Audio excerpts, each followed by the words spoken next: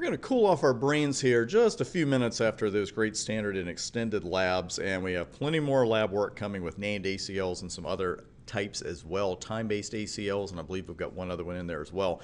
However, right now, let's go back and take a look at some of the options that we saw in iOS Help but we did not use during that particular lab.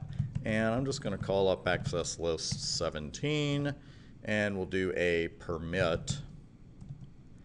And of course, I'm matching here on only the source IP address. That's the only option I'm going to have because it's a standard ACL. And I wanted to show you what that host and any choices were all about. I think I went ahead and described them a little bit, but I want to put them in one particular video here together. As far as any goes, that's any source host, and that is one you're going to use most often when you're doing a permit any to negate the implicit deny. And the thing is, there's nothing wrong with typing really any address in here and then putting a mask of 255, 255, 255, 255. What the word any is replacing is a wildcard mask of all ones, because literally you're looking at a wildcard mask where every bit is an I don't care bit. So it almost doesn't matter, it really doesn't matter what you would put here as long as you have a 32-bit wildcard mask set. And again, it's not something you're going to do terribly often outside of permit any, and there's nothing, again, wrong with using the wildcard mask of all ones, but frankly, it does save you some typing. It saves you some typing, and frankly, in Cisco documentation, this is the way you're going to see it 99.9% of the time. And the only reason I'm not saying 100% is I'm sure there's one of their PDFs out there where they write the wildcard mask out for any, but it's rarely done in production and frankly rarely done on your exam as well. But again, be ready to recognize that the wildcard mask set to all ones represents any. Matches anything, because literally you have 32 I don't care bits. Now on the other end of the spectrum, maybe we want to deny a specific IP address, and if I were going to deny the source 172.111, it's pulling that out of my hat, and I put my wildcard bits here, what am I going to put? If I want it to match only 172.111, right. Again, absolutely nothing wrong with this, but what you can also do is use the word host to replace the wildcard mask of all zeros, where every bit is an I care bit. But you'll notice, just a little oddity here, we see iOS help for deny and then the address, and we've got wildcard bits, and we've got log matches against this entry, and then create carriage return. I say create once in a while, but it's carriage return. So 172.111, where's the host option? The host option, oddly enough, has to go in front of the address. Just like that. So what you would do there, again, if you're using the wildcard bits, it comes after the address. If you're using the word host to represent the wildcard mask of all zeros, it does go in front of the address. That's really all there is to host and any. Again, any represents a wildcard mask or replaces a wildcard mask of all ones. Host replaces a mask of all zeros, where you're matching on one particular address and one address only. I tell you what, let's go ahead and go to a little exercise I had set up for you here on watching the order of your ACL lines. Now, you saw some numbers earlier in front of our access list lines when we ran show IP access list. Remember that 10 and the 20?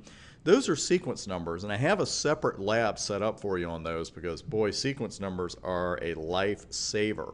But before we get to that, I want us to spend a minute or two here talking about watching the order of the ACL lines, because just getting one line out of place wrecks everything. And if you have an ACL, let's say, you want it to deny traffic from 172.18.18.0/24 while allowing traffic from any other subnet, that's going to be one or two lines, right? I mean, if you remember the implicit deny, literally it's going to be a two-line ACL. But even if you get the two lines out of order, there can be a big problem. So what I'd like you to do is tell me which of these ACLs actually does the job of denying 172.18.18.0/24 and then allowing everything else. And you should be able to tell me, or an interviewer or a Cisco on your exam, you should be able to tell them exactly what's wrong with the other three. So go ahead and pause the video, especially the first time you've seen it, go through the exercise. But right now we're going to go from top to bottom and examine each one. Now, first off, I guess I'm not going top to bottom first. First off, the numbers are all fine. 17, 18, 19, 20, those are standard ACL numbers, and there's no problem there. If any of these on a practice exam question or a real exam question, if it said access list 177, deny, and then just showed the source address, we know that's an illegal command. You couldn't even do that because you would have to put something for the destination, even if it was any. But here, these are all standard ACLs, and they're all numbered correctly, so no problem there. Going from top to bottom, I'm kind of spoiling the surprise because the top one is the correct one. And we've got access list 17, deny 172.18.18.0, then a wildcard mask, which is saying it must match on the first three octets exactly, 172.18.18, and then the last octet, we don't care because the wildcard mask is set to 000255. The entire octet, the fourth octet, is set to ones. So if that's so great, Chris, what's wrong with the other three? Well, let me tell you about that second one. And this is one you got to watch. Permit any at the top and then a deny statement. Well, it's correctly written, the deny statement. It's using the wildcard mask there. But what's the net effect of that? I know I keep coming back to that phrase net effect. But that's what you've got to do once you're done with an ACL is go from top to bottom and say, okay, what am I allowing? What am I denying? And here, you're allowing everything with the first line. So under what circumstances will that second line ever be read? Under no circumstances. That's how that second line is going to be read. Remember, this isn't a routing table where the entire table is going to be gone through and we're looking for the best match. With an ACL, we're just looking for a match. And everything matches any when it's in a standard ACL. So you've got access list 18, permit any. That first line matches everything, and the second line is never read. So that would not do the job for us. Now, that third one, looks pretty good. We've got our permit any at the second line and the denies on the first line. But it looks like instead of a wildcard mask, we have a subnet mask or a network mask. We've got 255.0.0.0. Well, if that's a wildcard mask, that means the first octet doesn't matter, and we're only matching on the last three.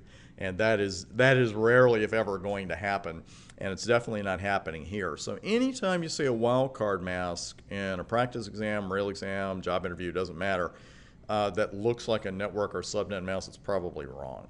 And finally, the last one, that is just really messed up. It is a total mess because first off, you've got to permit any at the beginning of it, and then the deny statement is miswritten anyway. So ain't nothing good about that last one, or my English. But again, access list 17 is the right one here. It's the only one that matches those requirements.